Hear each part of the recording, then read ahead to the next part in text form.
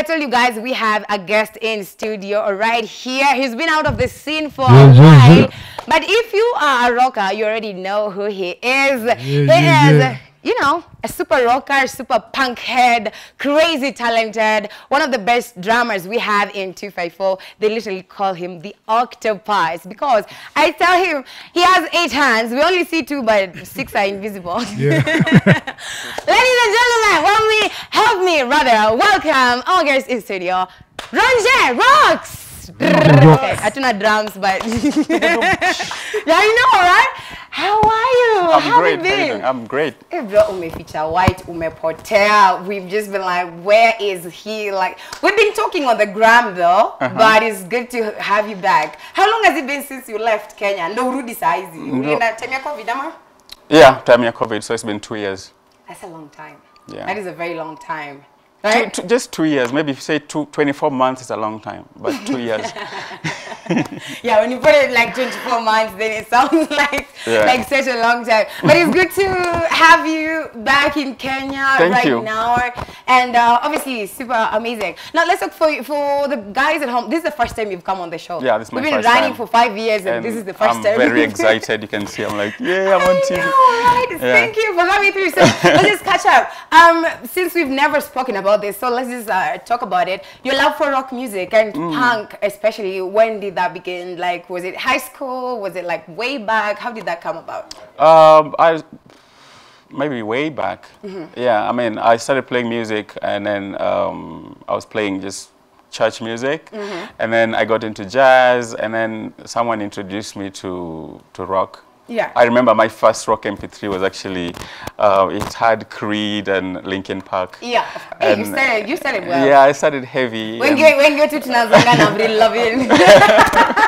No, actually, Napenda Avril Lavigne, but and now that was later. Yeah, that was later, and I was like, I'm listening to Dido, like getting emo and stuff. Yeah. But I started heavy, and then that's later on I started discovering like punk rock, like proper punk band from the 70s, and and it's super dope. And drums, because you are a drummer as well. As much as you love rock music, you're also a drummer. So did you go to school for that? Were you just like, did you homeschool? Did you go to YouTube group of schools? How did that happen? I did a bit of everything. Yeah. Yeah. I started playing, of course, I'm from Western Kenya. Yeah. And drums play there all the time. Yeah, of course. And percussions. Yeah, so I was staying with my shosho as a tiny boy, and I started playing, you know, percussion in the village.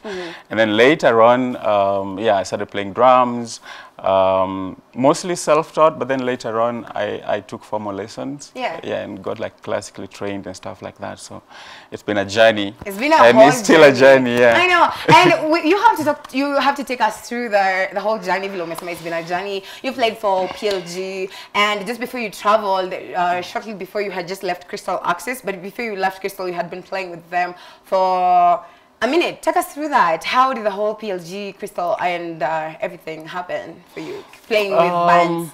Playing with rock bands, I'd say, so my first ever rock band was called The Awakening. Yeah. And this is a band we formed back in 2007. Yeah. We were teenagers, just with friends of mine from church.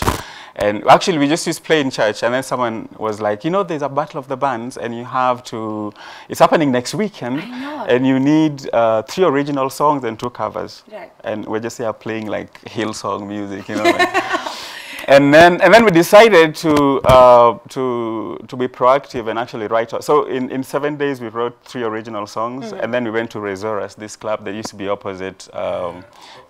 He knows it. Yeah. Yeah. So opposite Black Diamond. Yeah. So we'd go there every Sunday, every first Sunday of the month. We'd have Battle of the Bands there, and that's where I started playing. So I was with this band, The Awakening, for a long time, and then of course, because we were in college, teenagers, and then someone leaves, as bands always happen. Obviously, yeah. Someone left, and then I was vacant. So I started playing with I played with a lot of other bands in between, like Last of a Dying Breed, whatever, and then I played with Dove Slim. Yeah, Dove Slim, like everybody loves Dove Slim. Yeah. Like everyone is always like, what's that song? What's that? Leonie Lewis, just everybody's like, even non-rockers, they're always curious about them. Yeah. So I played with Dove Slim for a while. we won a few battle of the bands, and then we parted ways. We took a break, and then during that break, PLG called me to play with them. Yeah, also legend. Yeah, because PLG had been making waves for a long time by that time, and I was like, whoa, PLG wants me to play with them. I'm not going to waste time, so I was there. Yeah, so that's how I got involved with PLG. For a while again, we did, I think we were the first band, Kenyan rock band, contemporary rock band to actually play abroad. So we did that, came back, and then later on started playing with Crystal Axis. Yeah, and you've stayed with Crystal Axis for a minute. Yeah, for a very long time. All right, now so I don't want to dive right into like Crystal Axis and like you leaving and everything, but before you left, you guys had a big event in South Africa. How did that go? Because we haven't had a chance to host Crystal, we haven't talked to them about that. But you played in South Africa and you were featured in a movie as well. How did that happen? How do you get these connections? You're just like, you're on Netflix, you're in, you know, making moves and everything. Tell us about that. How did that come about, and how was the experience? The experience was great, as you'd expect. But how it all came about is because I do a lot of artist relations. Right. Yeah, so that's been my job in Nairobi. Like I work in media and the cultural space. Right. So with Crystal Axis is we're just looking for opportunities really, and I was talking to different people, and then maybe a year later, someone I'd spoken to through another old friend was like, oh, I know this guy who plays in a punk band. Yeah. Because there's an opportunity where this company was converting a book by Terry Pratchett, you know, Discworld series, into a series.